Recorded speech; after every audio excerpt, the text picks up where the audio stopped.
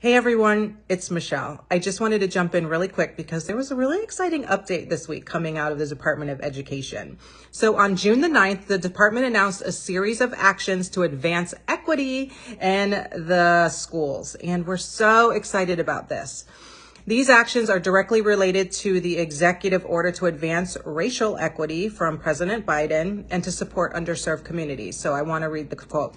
For the first time ever, these requirements will ensure that school districts and schools serving a large share of students from low-income backgrounds will not experience disproportionate budget cuts. Now, that's super important for those of us that have worked in schools and worked with school districts and have dealt with being in a school and having these mandates come down and then not having any type of funding and wondering how in the world are we going to pay for what they're saying that we have to do. It's not the case with this equitable action, which is really exciting. They're saying the school districts with the highest poverty do not receive any decreases in state per pupil funding below the pre-pandemic level. In addition, high poverty schools will also be protected from disproportionate cuts to staffing.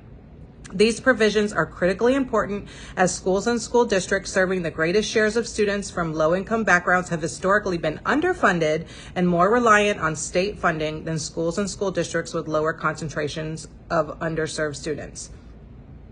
I just love this. Now, I just want you to know, in addition to this, to tackle the issue of funding, it is proposed in the 22 budget a $36.5 billion increase to Title I schools. Again, $36.5 billion is on the docket for an increase to Title I dollars to go to schools. That's $20 billion more than was allocated for 2021. So obviously at Silverback, we are extremely committed to this equity journey.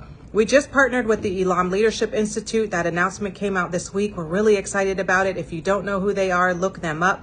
Dr. Donna Elam is a historical figure in our nation and has been working with schools for years on the equity journey. She actually holds and consults with all of the schools that are currently on desegregation orders, federally mandated. And sometimes I feel like I have to say that again, that she currently is working with all of the schools that are federally mandated to come out of desegregation orders. Still today in 2021, we have schools that are federally mandated to work with their equity issues. So we're here. We are on this journey with her now, and we're really excited about that. She has a new equity of effort framework that helps schools and school districts and states work through these issues with ease, bringing in all of her historical guidance that has worked and that has proven itself over the time to improve student achievement as you're improving your eye on equity. And so at Silverback, we are coming alongside her to help her crunch some of that data, help the districts combine that data, disaggregate that data, and understand what they're looking at. We're running some pilots right now, and we have a few different states that are running pilots. So if you are interested in something like that, give us a call.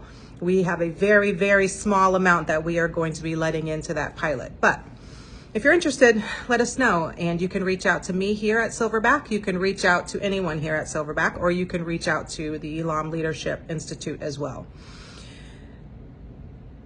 Anything else going on? I think that's about it. I hope everyone has a great day and a great weekend, and reach out if you have any other funding questions. I've really enjoyed the questions that have come in on the ESSER funds and the EAN funds that I've done videos on so far. But if you have any questions on the equity funds or moving forward, or how you tackle equity now that we're going to have all of these actions, we're here to help. All right, take care. Bye.